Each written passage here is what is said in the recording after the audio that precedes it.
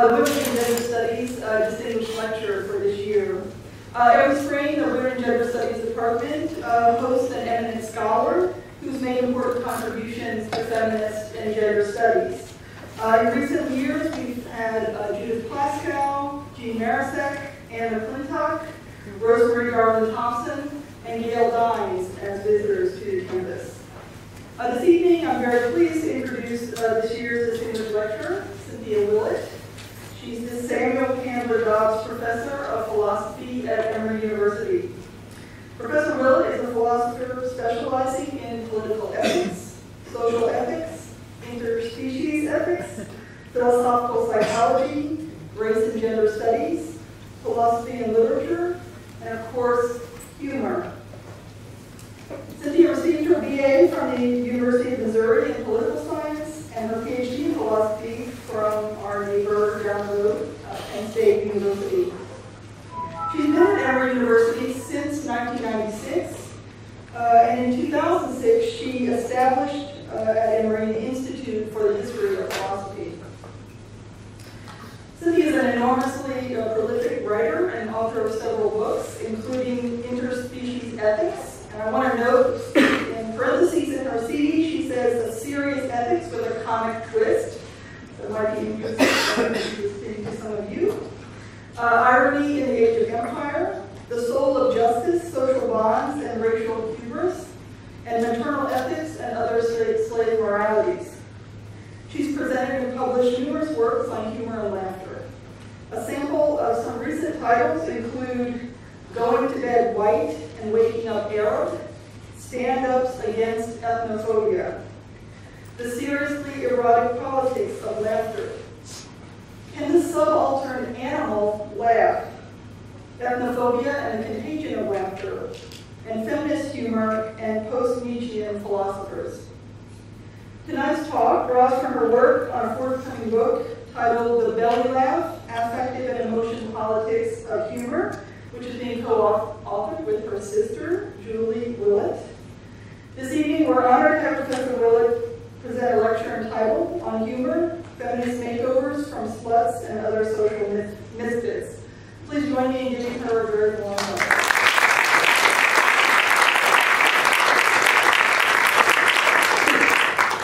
Thank you all for coming and also for cutting short your dinner to make it here. Unfortunately, we had really severe weather in Atlanta, so I got here very, very late last night. Well, also, thank you, Sheila, for this incredibly fun conference. I just love it. I mean, what could be more fun than just thinking about what makes us laugh and what's funny.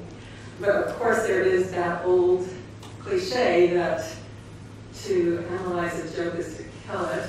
So I'm hoping by the end of the conference we won't have killed comedy here at Bucknell. I also want to thank Susan very much for inviting me and wonderful introduction too. And so this talk is part of a book. It is co-authored with my sister who is a historian. So yes, true sisterhood, I think. And in fact, really, we are beginning with a large historical claim, not claims that we're in an age of comedy and satire. So think about how so many people get their news from late night comedy shows or Tweety Daily Show. Well, we think that comedy and satire, more than just infotainment, more than just amusement and mixed with a few facts, we think that there's something very basic about it that allows us to both handle our gut instincts and to get to the gut issues. Now, you may know as well that cultural critics, elite cultural critics, philosophers to be sure since the time of Plato have treated comedy as a less serious art. Less serious, for example, than tragedy. Among their charges are that comedy displays emotions out of control, but it displays or encourages or more animal-like instincts, a lower part of us as human beings. Now, humor can be appreciated by cultural elites and philosophers, and And in fact, it is, and it has increasingly been appreciated in the last several centuries, especially in the US in the last 150 years. But when it is appreciated by these more cultural elites, it's valued as an elevated game of dry wit, a more cerebral game that rational minds play. So a key assumption with this valorization of some parts of humor is that animals, for example, could never be true agents of humor. It's also true that there are other assumptions. Women and social inferiors have been viewed as closer to the animal and also as ruled more by excessive emotions. And they've also been perceived as less capable of genuine humor. Worse yet, along with other social inferiors, women are treated as mockery's natural targets. Now here I have on the screen a meme that I found from social media platforms. And let me just read it to you first of all. You can see there's something of a dumb blonde there. All men are assholes, and then underneath that, one of my 5 boyfriends broke up with me. So here we have something of a dumb blonde, and then underneath is a subtext of she's a slut. Well, when women do laugh, their laughter, unlike that of the more logical mind, is thought to display their emotions out of control. Even the feminist comedian, and she identifies herself as a slut, Amy Schumer, relies on the trope of a hysterical woman. Now let's take a quick look. This is a video of hers. I'm going to show you, first of all, the first few seconds of it, and then some towards the end. You're here to learn to evade and diffuse the ancient art of female emotional combat. Is that a power you wish to possess? Yes, Sensei! Jeff, you're up first. Jeff, Caitlin is your girlfriend. It's date night. Bow and begin. You look really pretty tonight. Oh, just tonight? You always look pretty. You know, you never say beautiful. I mean beautiful, it's just not a word I use. It's interesting, because in one of your old emails, you called your ex beautiful. You were going through my emails? Hey, if you have nothing to hide, it shouldn't be a problem. It's about privacy. Stop yelling! I'm not yelling! Stop and bow. What did Jeff do wrong? I was born. Jeff, get in line. Never give your... Okay, so the next seems to skip feature, for example, women who are in their period, or they may be set off by their period, they may be set off just by, we'll see in fact this scene too, where a boyfriend just has his nose stuck in a newspaper. And they're only able to be really pacified, these hysterical women, with references to their trusty therapist or to Oprah. Let's take a look now at a scene that has Amy Schumer herself step in as playing. Now, in most of the skit, Amy Schumer is playing the all too serious sensei who must train these confused boyfriends and husbands in the ancient art of female emotional combat. But in the last scene, she too becomes unhinged. Let's take a look at this scene and see this.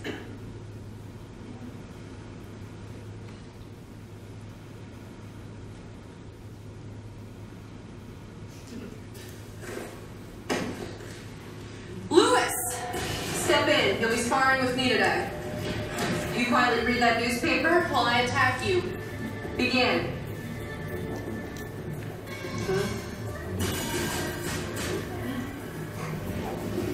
Why are you ignoring me?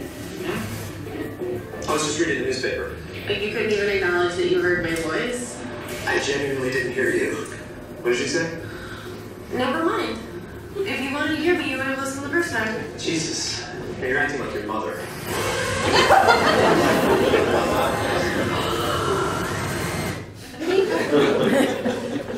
Okay, so like Schumer, we don't deny human emotionality. We do deny the construct of the rational or disembodied mind. Thus our question is not how we can aspire to be the rational sensei, but how we might shift the very study of comedy from the cerebral tease of intellects to the underlying power plays and the challenges that come from those whom Amy Schumer proudly proclaims her allegiance. with the embrace of sluts and social misfits as comedy central agents, rather than its targets, aim to revamp the major theories of, for too long defined, the meaning of comedy and laughter. So our question is, how might that concept of the comic change as the ridiculed targets step forward as agents?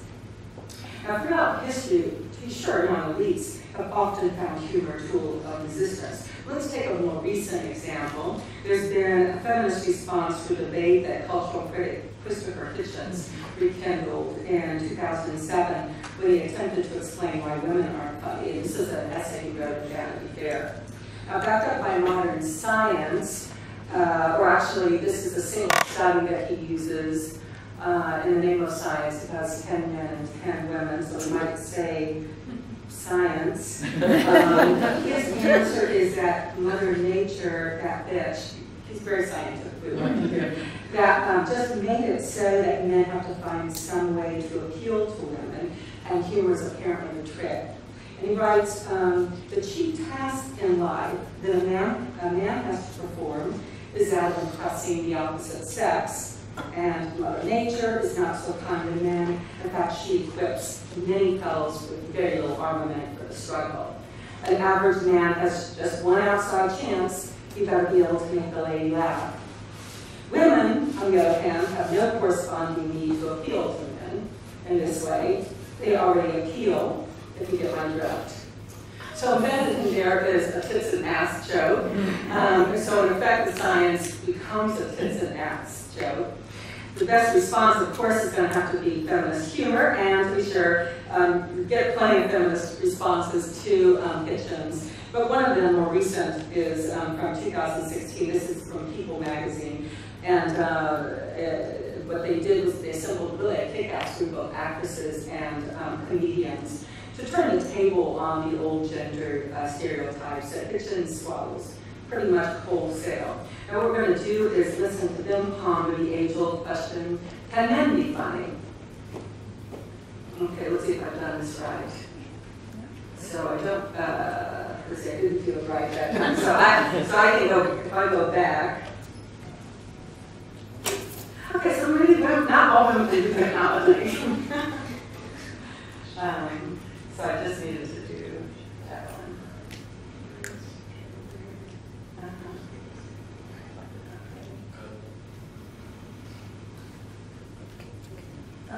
When I think of stories about men, I think kitchen.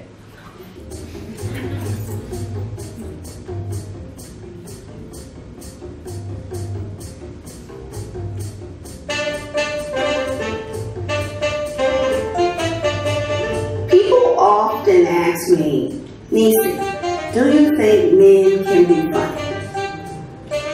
Personally, I haven't seen it, but It just doesn't feel possible to me. And their voices are so shrill, like their voices are so weird to my ears. When I hear a man say a joke, it just feels wrong. It's just really grating.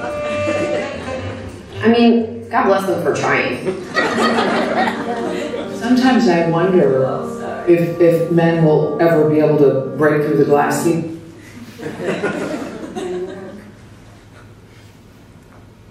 All right. Okay. So our question is, who's allowed to laugh and be funny? And there's a lot we can just stake in this question. The debates over who is funny go beyond an ongoing battle, even a heterosexual, sexist battle of sexes. They're not only women, but also Arabs in a post-9/11 world, but also we're going to see animals and their companions, too. When they mock cultural authority, comedy along with belly laughs can cut deep into our gut feelings. Often waves of laughter can subvert assumptions built on hierarchy, and you feel, as Tina Fey put it, that women are just as funny as monkeys. But, and this we would add to her remark, only because, as it turns out, our non-human can turn out to be funny too. The erasure of women and subhumans from the status of the comic, and thus the agent of humor is part of a persistent historical narrative that has come to define the construct of the rational man. This man in turn defines others as humorless or silly things, and his own civilized self as the one whose measured enjoyment of humor offers a cerebral interlude amidst serious matters. Let's look a bit more at cerebral humor, and this again through Christopher Hitchens, because he offers a pithy formulation of what women lack. You will see, and this is a quote from him that's up on the screen, you will see what Nietzsche meant when he described witticism as an epitaph on the death of feeling. Male humor understands that life is quite possibly a joke. Humor is part of the armor plate to deal with that farcical bitch, life. Now for Hitchens and others like him, much of humor devolves into a refined mental act, a dry intellectual enjoyment of puzzles, far from the visceral depths of the gut's belly laugh. At best, this humor of elites offers a moment of transcendence for the fatalistic.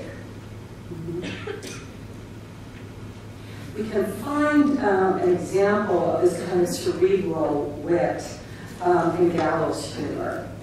And here's an example, in fact, that appears in John Mariel's very helpful pamphlet, Encyclopedia of Philosophy and Art called Humor. So, as the story goes, on his deathbed, Oscar Wilde said, "The wallpaper is atrocious. One of us has to go." This is an example of very cerebral wit. If it elevates us, it elevates this kind of moment of transcendence, a kind of cosmic sense of who we are. Now, at its worst, and too often, humor, much of the humor that is engaged in, reinforces opposition of dualisms, men versus women, for example. And I think, and here think of also both the dumb blonde meme that we had at the beginning, or rape jokes, or tits and ass jokes. All of these are designed, or pretty much in effect, do keep those deemed inferior in their place. When the laughter of social inferiors is recognized, it's often dismissed as more visceral and less cerebral, and that's also just more of a dumb comic relief. Just kind of the idea that girls can be silly, that humor is silly. There are few social registers of political force. Social outsiders, often very visceral laughter, marks a central bias in standard conceptions of what humor is. Indeed, this bias is systemic, requiring a full frontal attack on the very foundations of comic theory. Challenging cultural dualisms, as well as human and non-human hierarchies, we revisit the four dominant theories that have explained laughter and comedy across disciplines through the multiple lenses of Feminist as well as other game-changing comics. Now, I've listed those four major theories above, and first just to go over them very briefly, and then to go over them, and then revised versions of them. So superiority theory is the idea that we gain pleasure by mocking others, by laughing at them.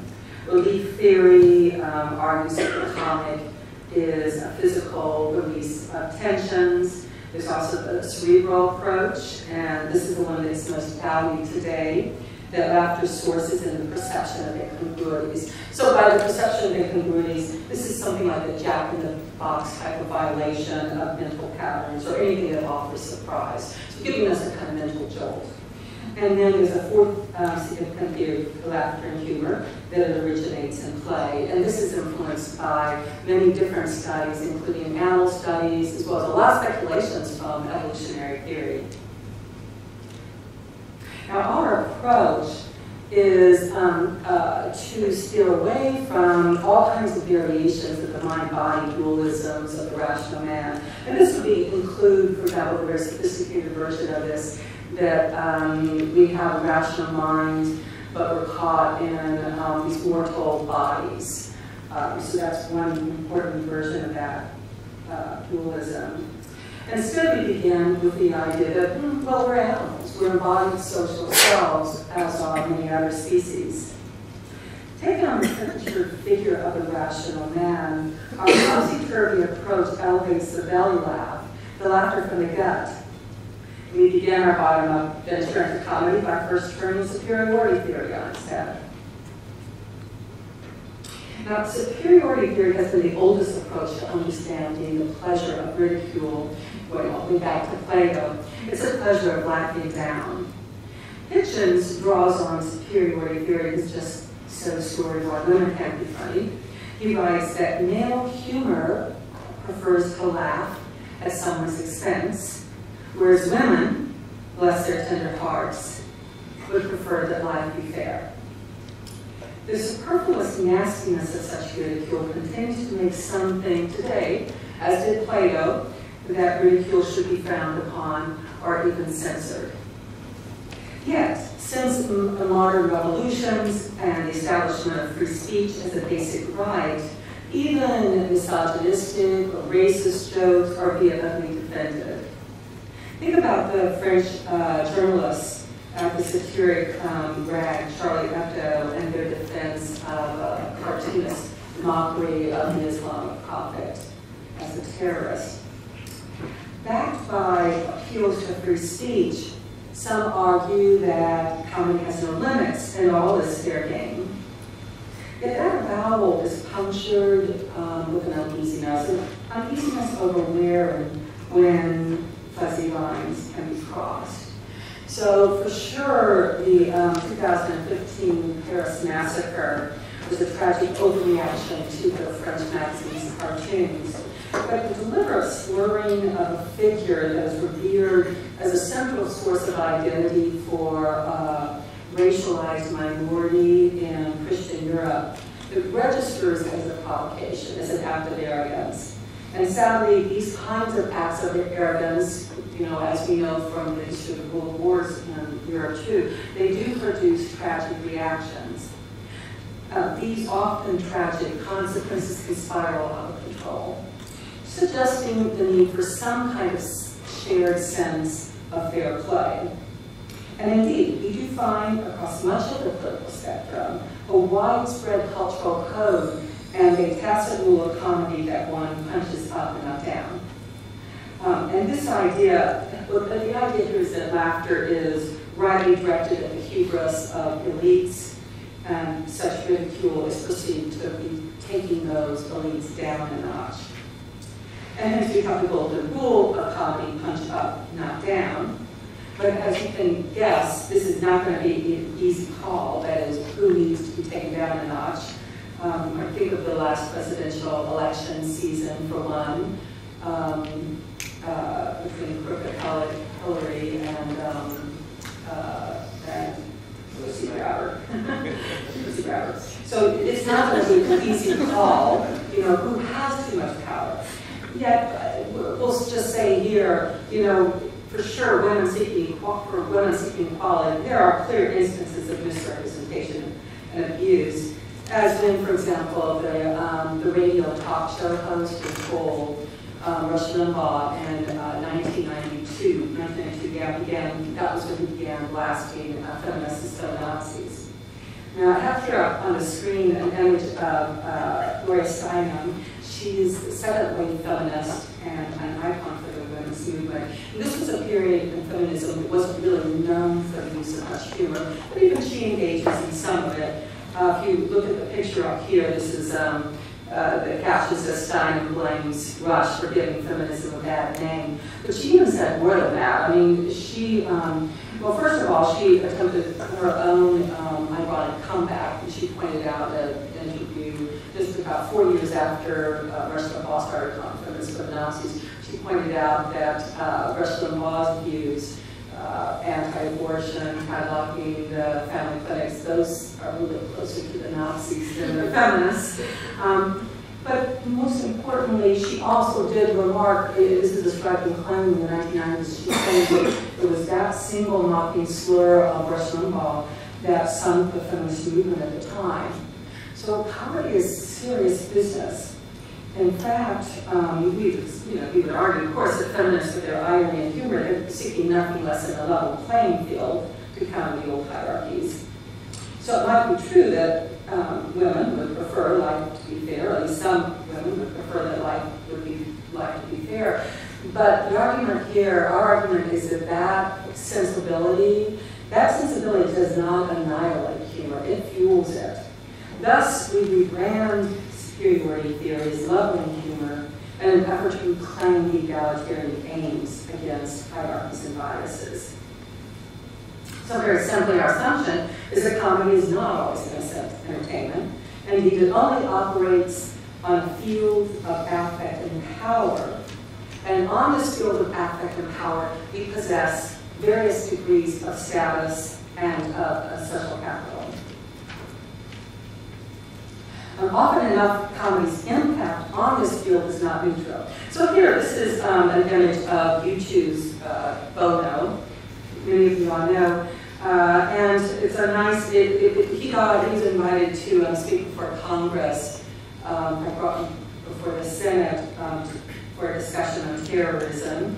And there he argued that comedy should be deployed.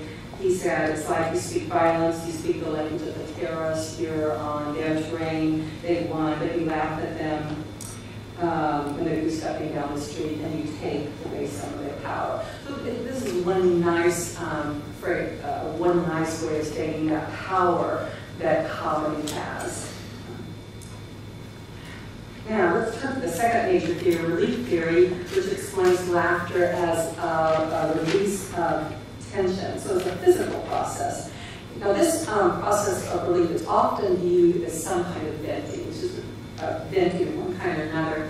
And as venting is thought to make us feel good, but actually to diffuse any kind of political action, any kind of motivation for even social change. And sometimes it's true that comic release is just a feel-good moment, but sometimes it's more than that. For one, we do know, now there's so much evidence, physiological evidence, that it actually alters our chemistry and allows for a fuller feeling of life and vitality. But even more complex sociobiological processes might be glimpsed in that ancient term, catharsis. Commonly today, we think of catharsis as the healing component of art, but it allows us to cope, but also to heal. And this healing process is thought in turn by psychologists to, psychologists argue that what is that healing? They argue that it is, again, like venting. We vent negative emotions like anger and we feel better. However, when relief theorists treat catharsis as merely synonymous with getting something off your chest, they hardly do it justice. Thus, we aim to recast what is dismissed as mere comic relief as a cathartic and social catalyst, and thus as a major player in social politics. The energy and power that social misfits reclaim from repressive or authoritarian climates can strengthen not only their own resilience and but also their social and political resolve. Feminist comics can heal, gain agency, and reappropriate public space. Comic venting can distract us from political tensions, but it also can heat up social movements and demands for political change. Through their propagation of laughter, feminist stand-ups, and from Roseanne Barr to Wanda Sykes or to Samantha Bee today, confront the continual war on nasty women to reappropriate a public culture and a public space that has been marked as all too male. Now, physiological politics, this is what we think laughter is. It's a physiological politics can demonstrate how laughter may well be the best medicine, but this is because cathartic venting can be much more than just an emotional release and a return to just a calm, neutral state, a state of normalcy. It can be much more than just even return to, let's say the calm tranquility, something like that. The stories used for that too. Cathartic processes may transform negative emotions if we actually convert negative emotions, like shame, the shame of those who have been deemed nasty, or unfit into a positive pride, all while serving as a catalyst for challenging the hierarchies of the social landscape. So here on the screen I have just images from the slut walk movement, and this is in particular from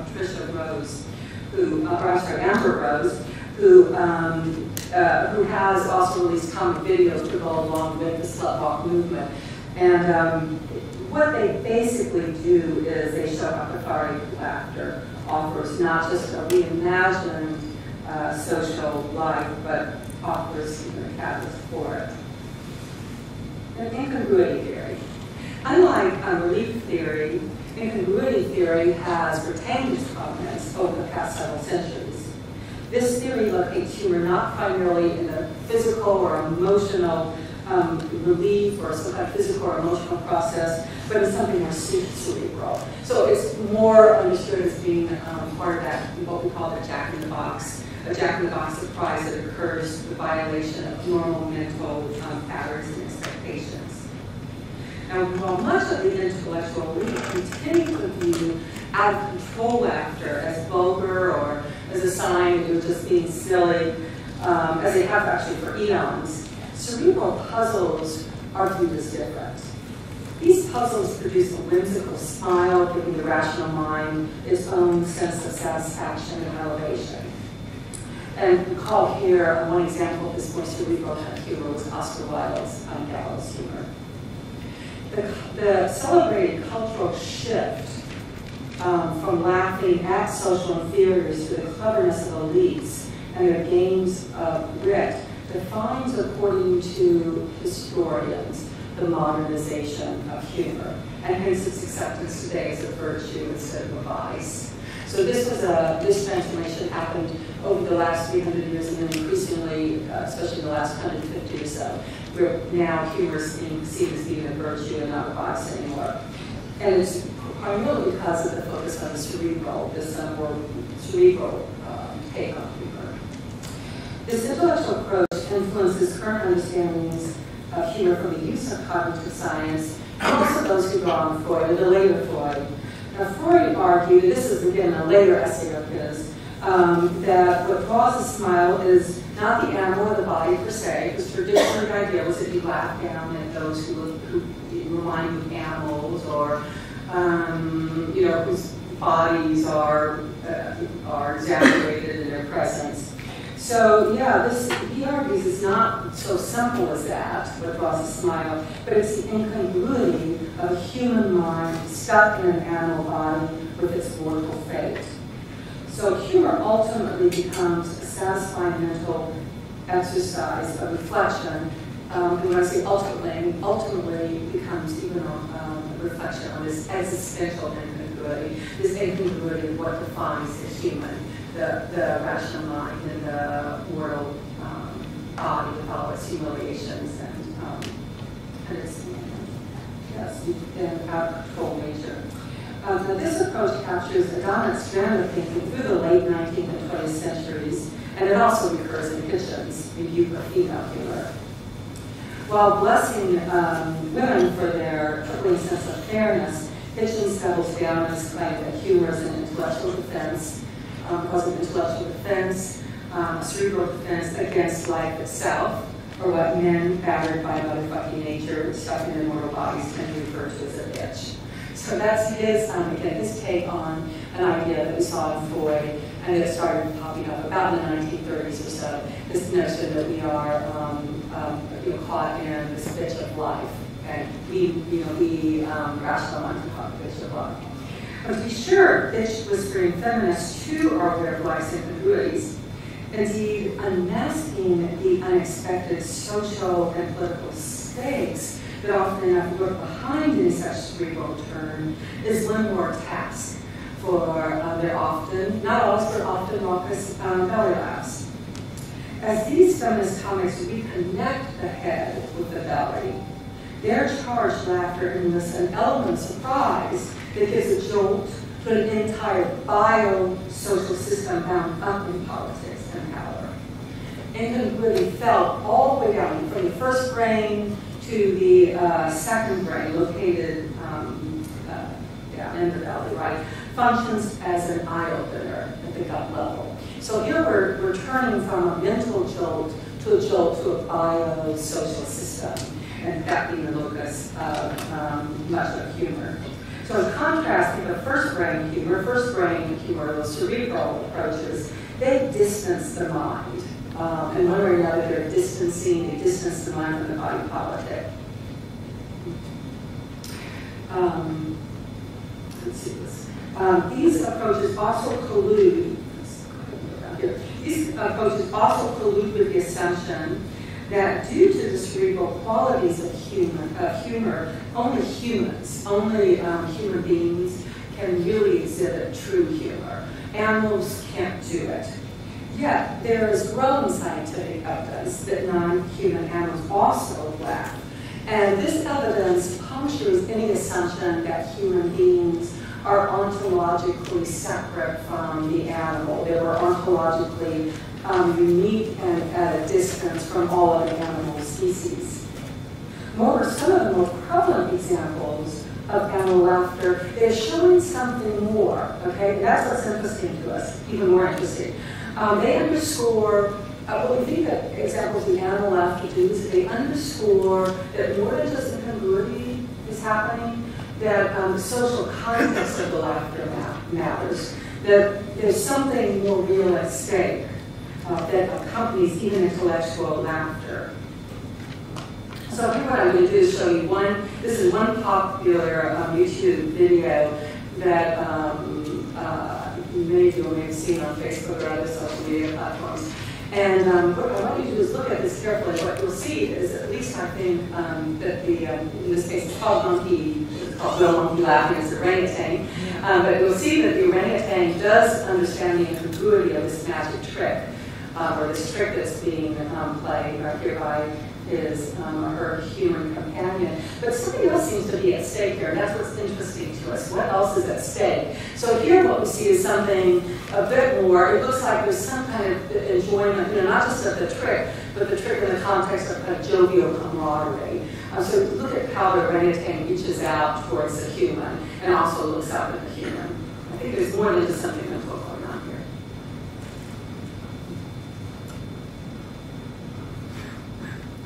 Oh, and now we might have a...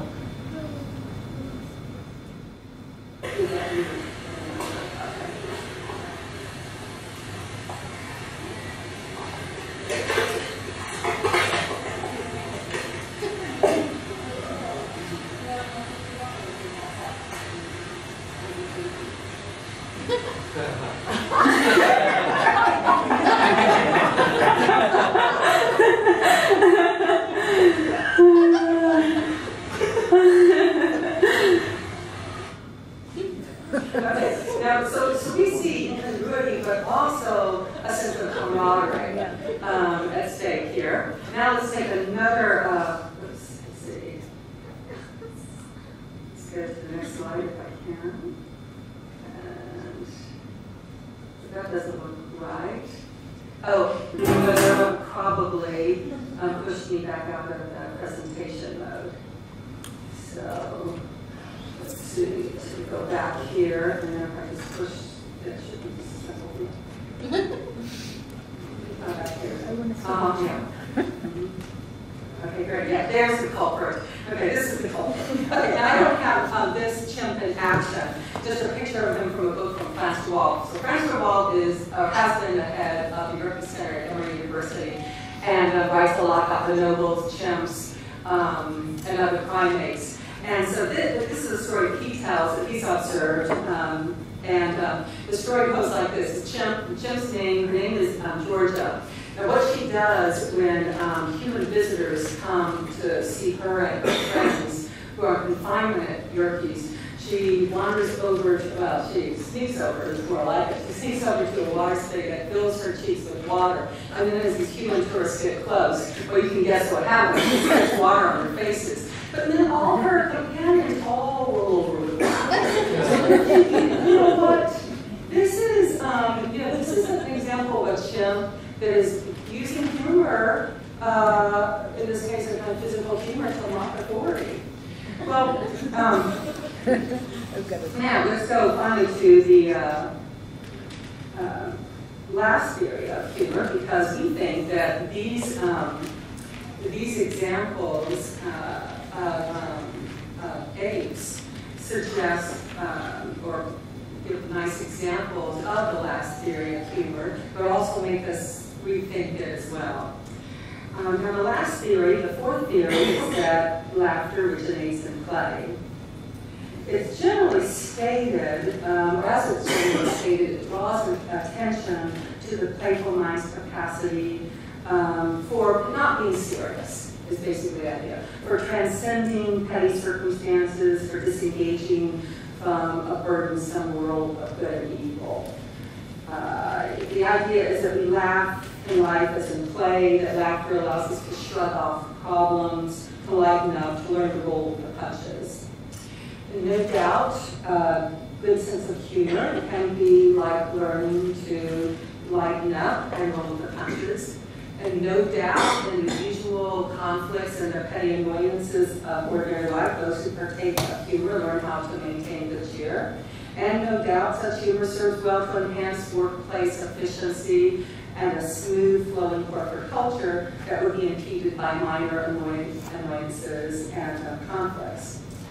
True, sometimes when life is unfair, we roll with the punches, but sometimes you have to punch back.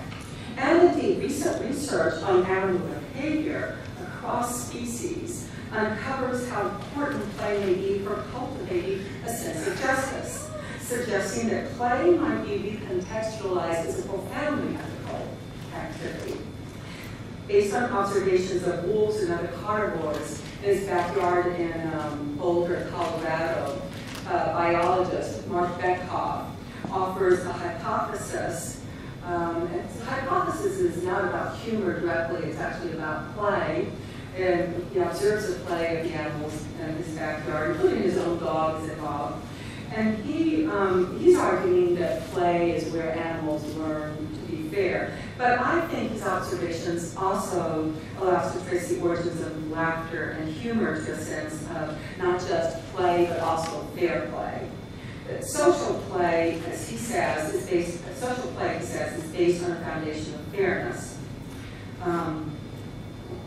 Now he speculates that such playful antics as displaying a soft underbelly, or also, vulnerable parts of the body. So also the carnivores displaying their necks to one another. But very commonly the soft underbelly. There's one thing they do, many things they do, that provide a training ground for neutralizing differences between dominant and subdominant animals. They do that to neutralize differences so that they can play. They recognize the hierarchies, but then they neutralize them.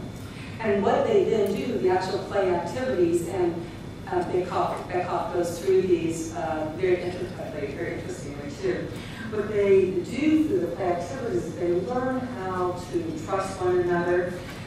And interestingly, too, for ethics, they learn, he argues, they earn reciprocity, they learn how to take turns.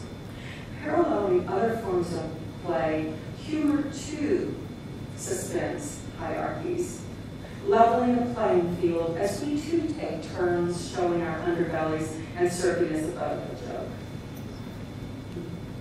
In short, to conclude, and to twist the words of our old friend Christopher Hutchins, science, or at least our science, suggests that the common can on occasion, like women, prefer to life be fair.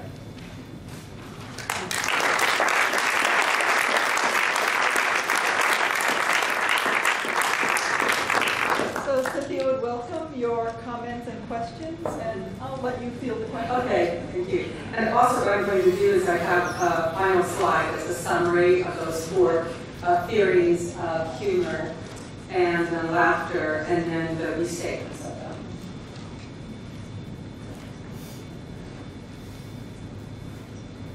Yes. Hi. Thank you for your talk. I loved it. And it resonates with so much of my own project and thinking about comedy. I wonder, do you make any distinctions between comedy and humor and even laughter as different phenomena, or do you see them connected? Or Yeah, and there are distinctions, and they're really important distinctions, because it turns out there's even, let's say, between comedy, humor, satire, wit, even to expand the field, ridicule, as you know, there's all kinds of politics at stake in those distinctions. And then laughter itself doesn't need to be just part of a joke or of humor. So the first thing to say about that, most interestingly, is it seems as though laughter, well, let's take an example. Let's take an example of how oftentimes when people meet, we might meet, randomly on a sidewalk or whatever, the first thing we may do is laugh, and there's no joke or anything like that. But that suggests something basic about laughter, that laughter seems to have, if you want to use evolutionary theory, some kind of function in social bonds. It seems to go back more than anything else to negotiating our social bonds. So it's a profoundly social activity, laughter is. So that's one thing that's very interesting about laughter. And then you may know there are many other interesting stories about it, too, including from the science. That laughter, there's that experiment that people know about now, I think, first happened a few years ago, where, I want to say lab rats, but it's actually experimenters in a lab would tickle the rats that were part of their project, and you could use technology to hear laughter from those rats, and there would be a kind of bonding that would happen. So laughter is very interesting as one aspect of comedy and of humor, of one aspect, in reminding us of its connection with the social.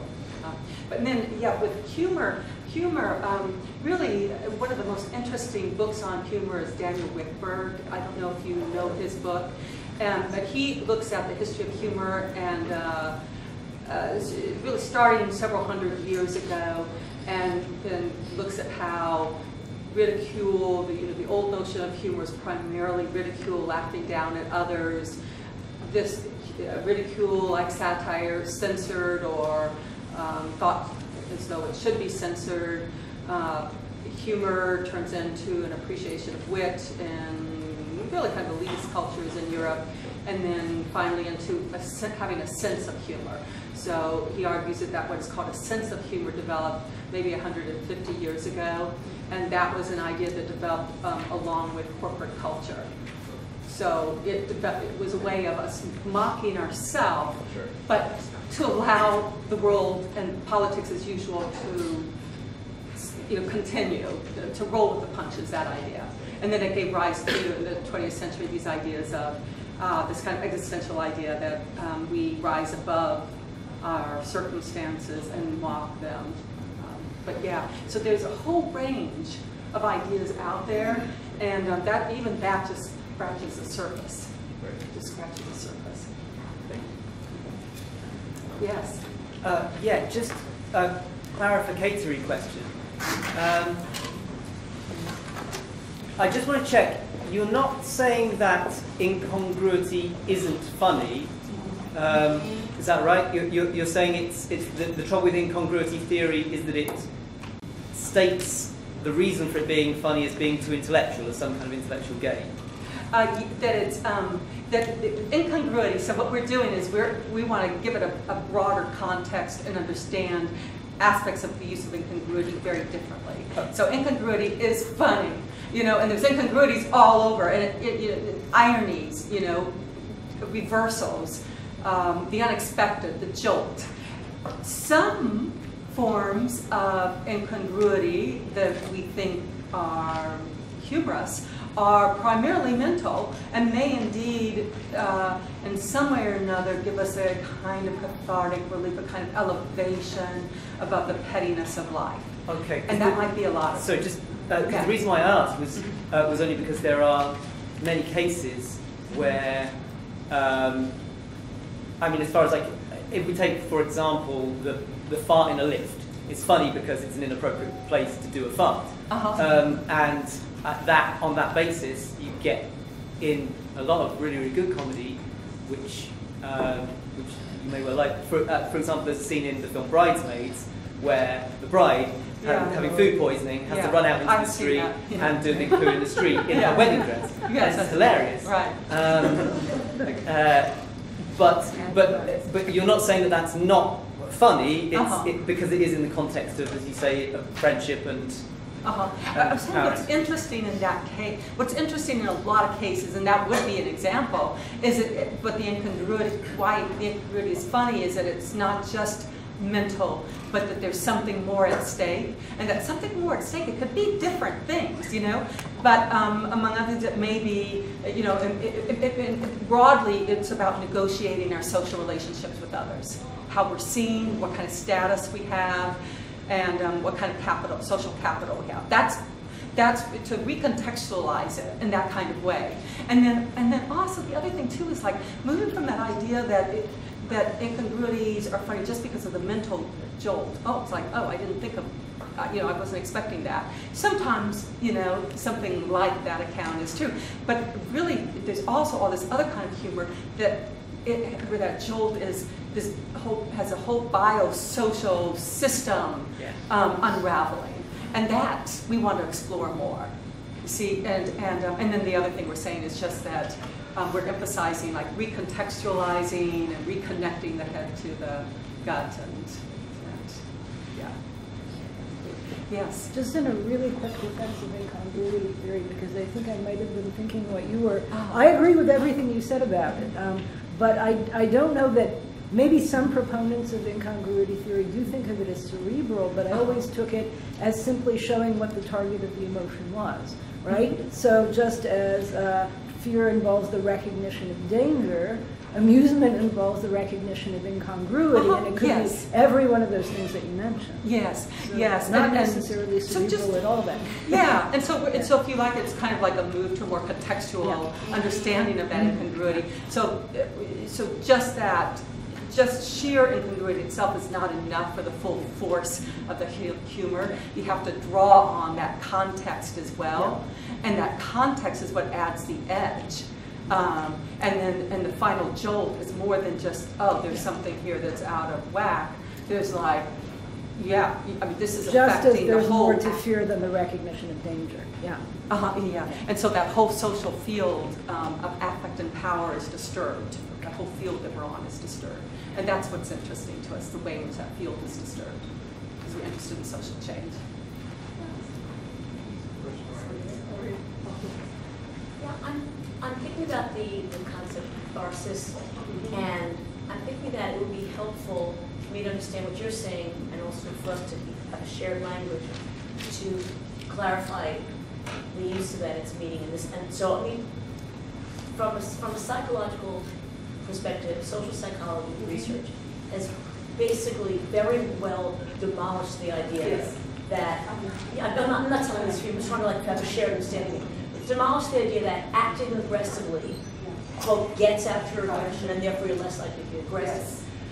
But it's also true that if you have a well of tension, there's a physiological tension there, like going for a run, or something physical can release that tension in a different sense.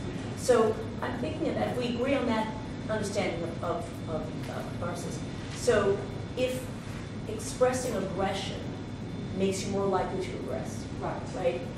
In this idea of cathartic healing, relief, venting, right? And you were saying that there's this idea of the sharing with laughter, the friendship. So is it possible to think of it this way, that laughter is cathartic, not in the sense, the disproven sense, that it releases something, but that you're actually doing something, just as when you hit someone, you're expressing aggression, and that makes you more likely to aggress. When you laugh, you're basically making yourself more likely to laugh. And then that's a shared social experience, so that the laughter produces more laughter, not because it's necessarily because it's relieving some pressure, but because it's self-reinforcing in a social sense. And oh, this is what one does when one is faced with a challenge or an incongruity or any of these other things. So is that how you think of catharsis? Part of it, or is there something else that it's something more too? Yeah. In fact, multiple things. But that part of it is just that. You're right. Like that laughter itself, just physiologically, what all it does, improving our immune system, all these kind of studies that are all over the internet right now. Part of it, and its contagious effect, part of it is that. But here I'm thinking of going back to Stoic conceptions of catharsis and understanding how for the Stoics, they thought that what humor did was it allowed their account is not one we're using, but we're borrowing some aspects. So what they thought that humor does is that when you laugh at a situation or you create some wit to rise above a situation that would otherwise make you angry, for example, if there's angry, for example, then what you do, what humor does is it dissolves that anger and it makes us tranquil. Okay? The later Stoics emphasize more the tranquility. It just makes us, it's calming. And what we're doing is we're going back looking at Slut Walk, for example, the movement and the use of humor by Amber Rose in that movement. And we're arguing that, no, we see there what she's doing, that humor, she's using visual images, so let's get that too, but she's using images to help convert the negative emotion, in this case it's shame, it's shame, she talked about it, it's shame, into not just to a normal state where we don't feel shame anymore, or we've risen above our shame. That would be the Stoic approach, okay? But instead, using those images to convert that shame into pride. Okay? And when we talk about images, we mean like images on the social media as well as with the movements. And it seems like it's a social solidarity process. Yes, sharing the laughter. Yes. And that part is one element that gets left out by the psychologists, that solidarity. So that's very, very important. But it's also like the force. There's a philosopher, Hannah Arendt, who talked about the force of movements on the street, but it embodies on the street protesting the Butler set up. There's a lot of people writing about this. But the idea is that there's a force there, and that force actually alters the shape of space, it alters the space we're in. It alters the affects and the positionality of space itself. That's the idea. So it's an actual, it's functioning as a catharsis because it's converting negative into a positive emotion. But also, in order to do this, because we're deeply embedded, embodied social creatures, we cannot do that with the individual alone, Stoic view. Okay, it can only do it when it alters the social space in which we are interwoven. It's got to change that space, and then again, an individual can't do it by themselves. We need solidarity. From a social side, we're creating new norms. Yes, exactly. You're creating new norms, and the feel of the atmosphere is different with those norms. Yeah, that's the idea. Yes. So going back kind of to the beginning of essentially Hitchens' position, he used a lot of derogatory and misogynist language to say, to kind of officially just cut down women in general first. So they're already taken down a peg before he goes back and says, oh, and they're not funny. Yes. But even removing that aspect of it where he already puts himself on a higher position and going back to that original, well, men are the originators of humor, and originally it was ridiculing. Essentially, I drew two conclusions, not true conclusions, but essentially takeaways from like the feminist movement in the 90s. Once Rush came out, it essentially was women in humor stopped saying, I want a seat at the table, and started saying, we'll make our own table. And we're gonna stop catering to the male idea because men have dominated the culture and they set it up in a sense, or whatever they want to say they did. Because I mean, it's the same thing as like the Tupperware parties where feminist movement started. That was a female space where, of course, they ridiculed the men and they made fun of, and I'm sure they didn't just talk about men either. It's the same thing that we do now. So I was wondering if at least in your opinion,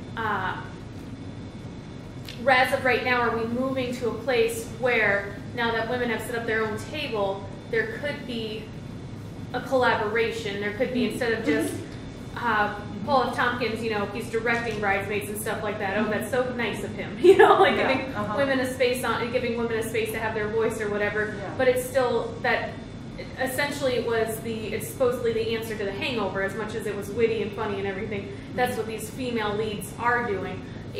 Are we moving into a place with feminism and intersectionality that men and women don't have to try, and men don't have to ridicule and cut down women, and women don't have to try and cater to men to have legitimacy, and rather than separate spaces actually coming together and collaborating in humor? Mm-hmm. Yeah, well, what I almost want to turn that back and ask what you think.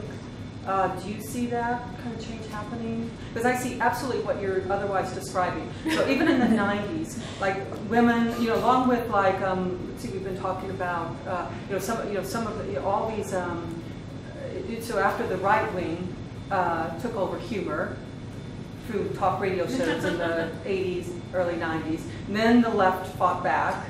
And you have the Colbert Report, and you have Al Franken, he attempted a radio show. So you have the left fighting back, and feminism starts to change too. So you have feminists using more humor. The Gloria Steinem, we quoted her, but she doesn't use it too much. But much more use of it. So you have all these kind of changes. You have kind of fight, using the weapons of humor. It's like a humor cultural war. force groups. Yeah, humor war. Yeah. Yeah, exactly. Yes. Yeah.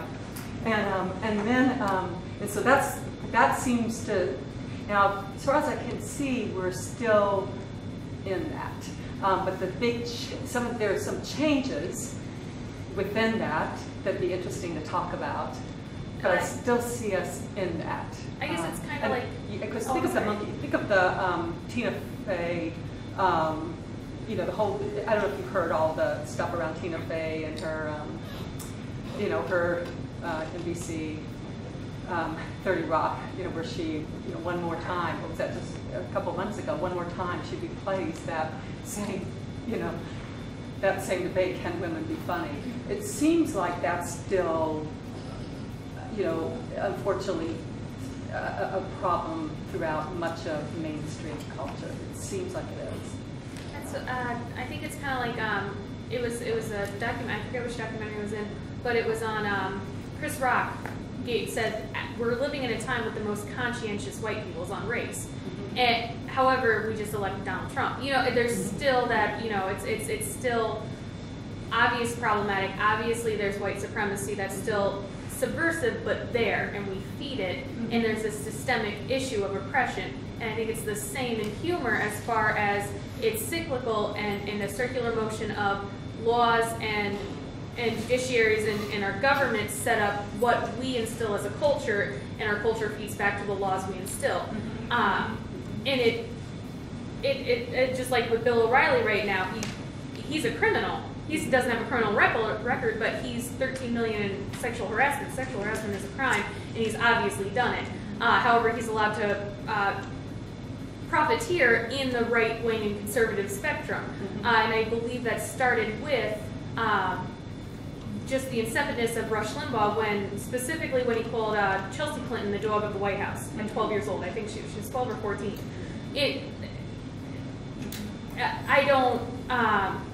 I definitely think we've moved on that. We've moved past that. There are a lot of men who at least say they're feminists, which used to be a dirty word to even say for a man, even if they don't fully get it and it is problematic and they're not a true ally in a sense.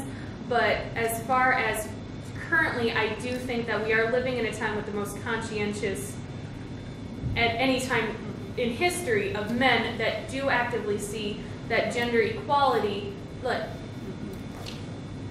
you can still have a good time when everybody's on the same playing field. Just because you poison the playing field for you to be able to profit off of it, humor doesn't have to be a profiteering market. A zero-sum game. Correct. Yeah.